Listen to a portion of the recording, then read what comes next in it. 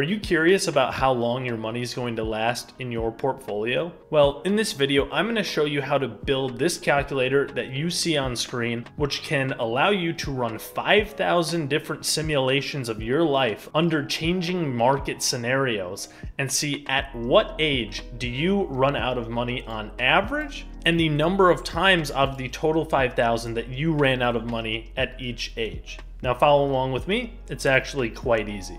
So we're just going to start with our calculator looking like this. You can go ahead and type in these values if you'd like. So we're going to assume that there's 3 different asset classes: stocks, bonds, and cash. And in this case with cash, we'll assume that the cash is going into some type of money market. Now each one of these is going to give us an expected annual return. And I'm using rather conservative estimates. So for stocks, you could go anywhere between 7% and 9% because that is typically what stocks will earn. Historically per year, 7% is a more conservative estimate. So I'm going with that. And then we also need to know their standard deviation. So we can go with a safe bet of about 15% for the annual standard deviation for stocks. Bonds will have a expected return of about 4% and a standard deviation annually of about 6%. And then money market will have a lower return of just an expected return of 2.75% and a standard deviation of about 0.25%. Again, I'm going with historical averages. Now, you're going to need another column of inputs. So whatever your starting portfolio value is, you can put here. In this example, we'll assume that this person has $3 million and that they are age 60 and that they're going to retire or they are retired right now. And then we're going to assume that they want to spend, it could be one person, it could be spouses, like a married couple or something, and they want to spend $150,000 this year. That's like their estimate for their annual spend. And for the inflation rate, we're just going to say that it's going to go up 2% per year because that's what the Federal Reserve generally targets. And we're going to put weights in stocks, bonds, and money market. So let's start off with 40% in stocks, 30% in the bonds, and 30% in the money market. All these are going to have to sum to 100% whatever you do. So you can go ahead and just type all that into your sheet. And then you can also go ahead and type these in. So this is where we're going to need to go through the each year, and the person's going to age, and we're going to calculate their portfolio value as they age. So let's go ahead and just start off with the current age. So in age, I'm going to do equals, and then I'll go over here and hit that value. So they're 60 right now. For the year, you could just type in the year. So right now it's like 2025. I could just type it in and hit enter like that. I'm gonna do equals year and then today inside of the year, so that if people like download this spreadsheet, then this will automatically be the whatever year they're currently using the file. And then we're going to need to increment each one of these by 1. So the next year is going to be that value plus 1, and then the age is going to be equal to this value plus 1. And then we can just drag it down so that we can keep getting older and older. And okay, so I've dragged it all the way down to the person being 130. That's probably not necessary. I wonder who's the oldest person that ever lived? How old are they? Okay, so I see the oldest person who has ever lived is 122 years old. That is one old lady. So let's go over here and let's just assume that nobody using this file is going to be the oldest person in human existence and stop it at age 122. And then now let's go to fill in our portfolio value. So let's just do equals, grab the initial 3 million starting value from there. Our annual spend, we're just going to start it off with what we put over here at 150,000. And then now we're going to have to simulate annual returns for stocks, bonds, and the money market. And now we're going to use this formula over here, which is going to say that the returns are going to be equal to the mean expected return, which is this value, plus a z-score multiplied by the standard deviation. So let's just go through that with stocks real quick. So that's going to be equal to the expected return for stocks. So I'll hit F4 to lock that value in. So when we shift the formula down, it doesn't move. Now plus, and we can get a z-score by doing the formula norm S inv, and then inside of that, we'll put rand. So this is going to come up with random z-scores over and over for us. And then we'll multiply this z-score by the annual standard deviation. I'm gonna hit F4 to lock that in as well. So what you'll see here is that this specific year, the stocks are returning a negative 0.16%. But let me actually just drag it down to explain the logic of what we're doing here. So I'm gonna drag it all the way down. And so we typically expect stocks to return 7%, but that's not how stocks work. They don't just return 7% every year. We might have a year that it returns 35% or 34%, and then the next year we lose 31%. That's just how stocks are. They're more risky. So we can do the same thing with bonds and the money market. So we'll use the same formula and we'll just shift these down like this. Hit enter, then we'll drag this one over to use the same formula with the money market, and then we'll just shift this down to the money market, and then we can actually highlight both of those and double click the corner. So now we have all our returns for all the asset classes each year. So now what we need to do is actually figure out what is our portfolio value going to be the next year. At the start of the year. So let's actually go ahead and assume that we just spent all this money at the start of last year. Although that's not the case, it's going to be a more conservative estimate. So if we didn't take into account the returns on our investments, we would just be at this 2,850,000. But we had all this money that was in these different asset classes. So let's actually go ahead now and see what happens when we take into account the accumulation of our capital or losses potentially from our investments. So multiply by 1 plus, and then we're going to have to add 3 separate returns. So I'm going to do plus,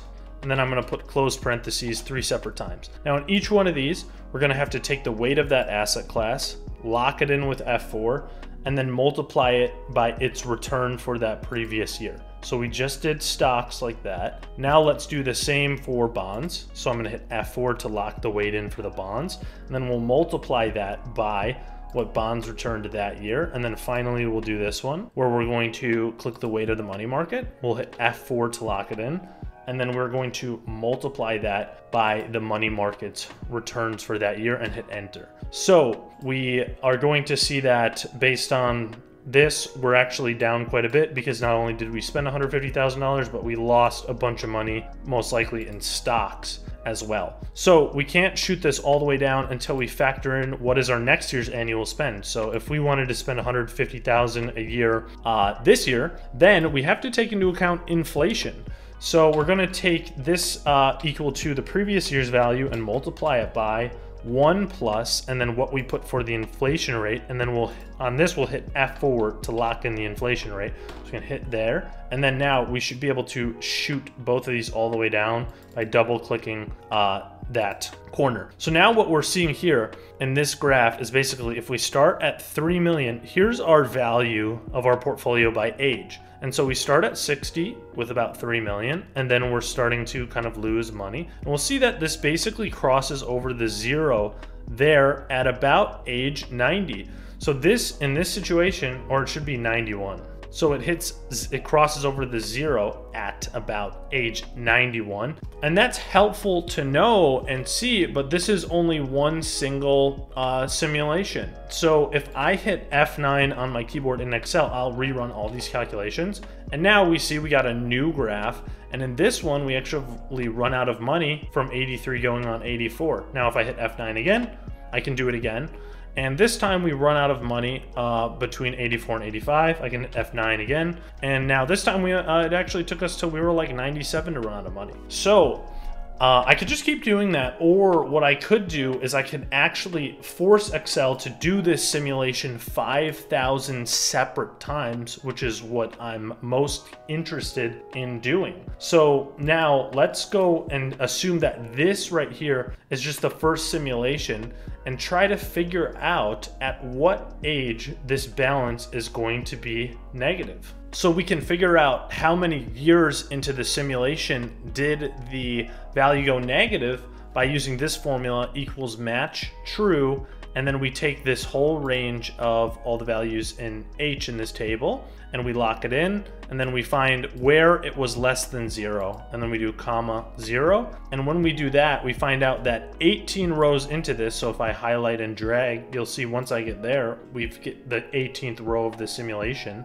Then that's when it went negative. But we want to know at what age did it go negative. So we can use this Excel formula called offset, which is going to allow us to select a reference, which we'll use this cell right here as a reference, and then we want to go this many rows below that reference, and we don't need to shift the column at all, so we'll do 0 for column there, and then we'll just hit enter, and then we'll see that it's saying that our value went negative at age 88, which is the case. We can see that right there. So now let's force Excel to do this simulation 5,000 times. So what I did is I typed 1 here, and then I typed 2 here, and then I just grabbed this and I just dragged it down all the way until it hit 5,000. So if I go all the way to the bottom, we'll see there's 5,000 simulations we're gonna perform. Now, what I'll do is I'll grab right here and right here, and I'll hold Control Shift and then hit down arrow, and then I'll go to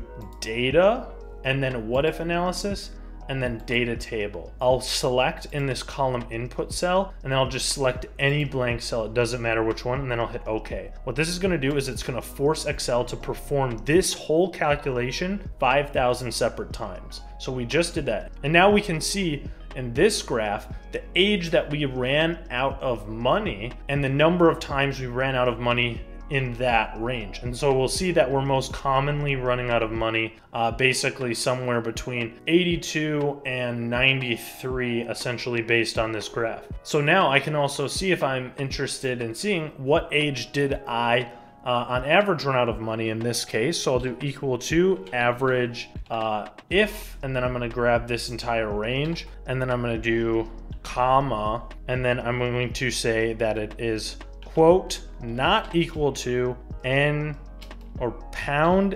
n/a end quote.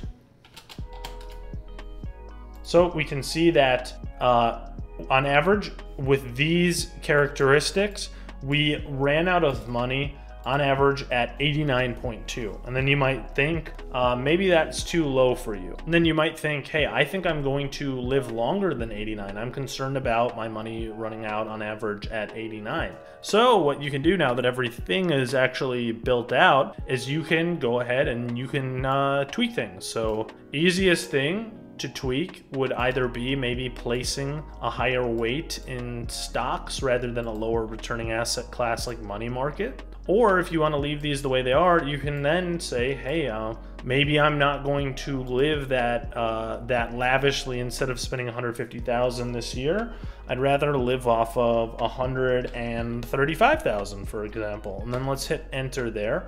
And then we can actually go ahead and we can delete that, everything from simulation 2 and down, and then just go ahead and redo this simulation with that Control Shift down arrow after I selected there. And I'll go back to what if analysis, data table, column input cell, select a blank cell and hit OK. We'll rerun the whole analysis, and we'll see now that I'm saying I'm reducing my annual spend, I can see that I actually on average ran out of money only at 94 now. And so now this gives you the tool that you can play around with all these things and see what you're comfortable with. If you would like to download the file that I made for free in this video, please feel free to click on the link in the description. And please feel free to check out my website, RyanO'ConnellFinance.com, for all sorts of useful financial tools and services. Thank you for watching the video, and please subscribe for more just like it.